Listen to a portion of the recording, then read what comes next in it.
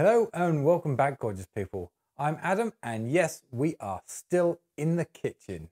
So you decide to have a bit of a go at a vegan meal and you've got yourself a slab of tofu.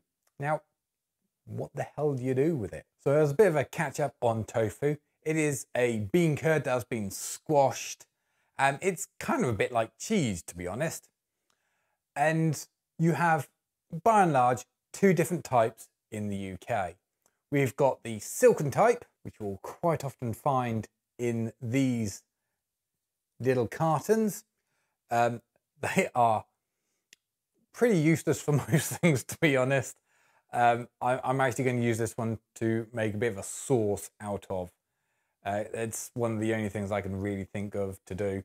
Maybe a pudding, so like a mousse pudding or something. But yeah, I don't buy this very often. I just happen to have it. The second type is the firm or extra firm tofu. And that's the one that I mainly buy and really, really like to eat. Tofu Company is the one that I personally like.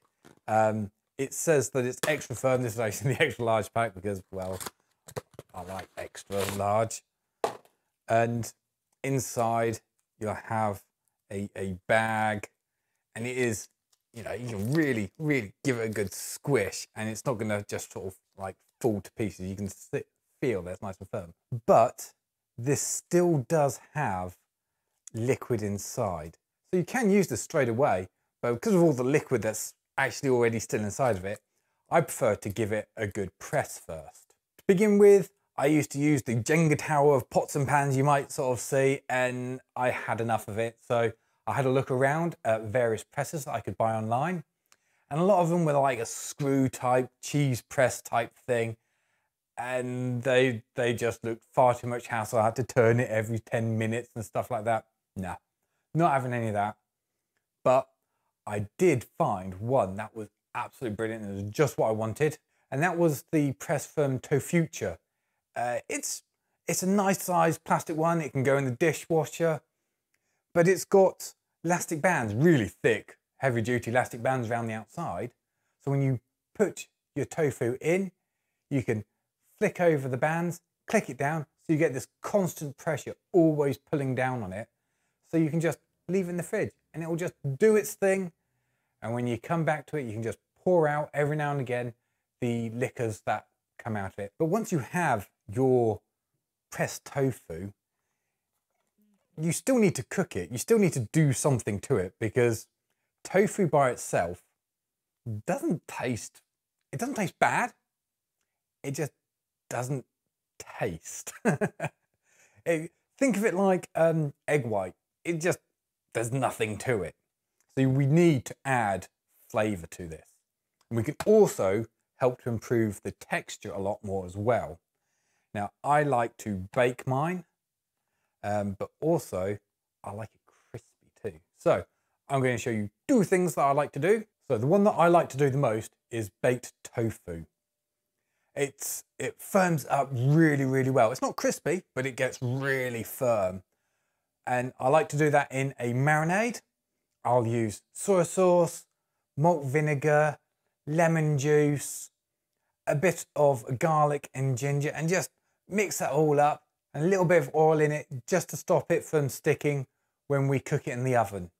And I'll marinate that for best overnight, but at least half an hour, constantly turning it. And we'll bake that at 180 degrees for 20 minutes, half hour, or however long you desire. If you like it firmer, go longer. If you don't like it as firm, go shorter. It's already cooked, so you can eat it raw. So you cook it however long that you feel you want to cook it for. Just keep checking on it. The second method is the crispy tofu. So I can use exactly the same tofu that I've just marinated. I'll dust it in some flour, into some corn flour, and then I'll fry it in an almost smoking hot pan of oil.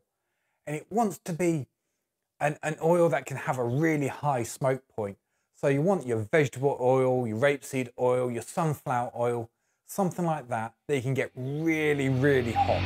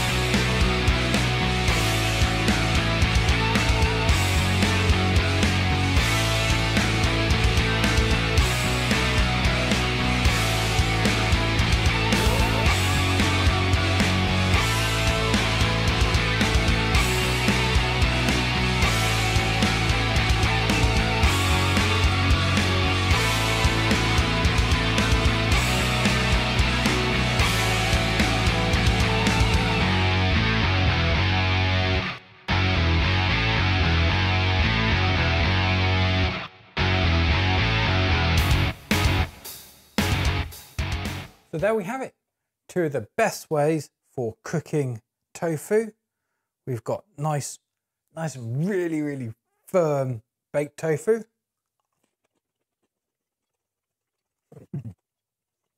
Lots and lots of extra texture and flavour in that. Really, really nice. Very, very firm. And for the crispy tofu, it's got a lovely, lovely crust around it. I wonder if you can hear on the microphone. Very, very nice and crispy. And all the marinade gets soaked up into this crust. So it's very, very firm and crispy. But inside it's still quite moist. Where the baked tofu is just really firm all the way through. And as you can tell, the sizes are a lot different. It's because in the cooking, all that water is driven off of the baked tofu. So it becomes that smaller, denser, firmer. But yeah, those, unlike normally, I'm not going to be everyone chowing down on these all.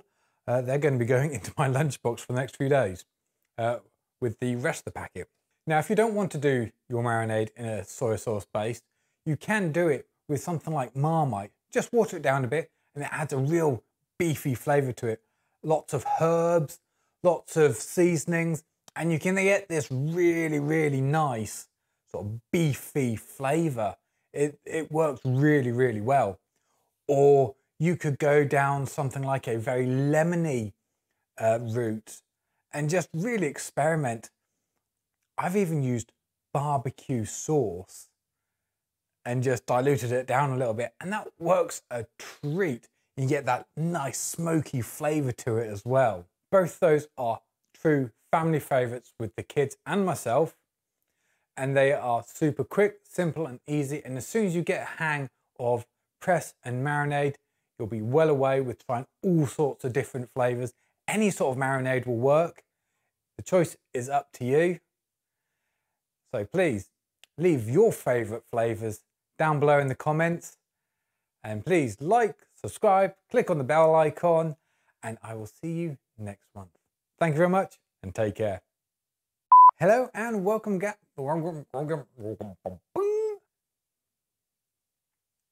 So as a little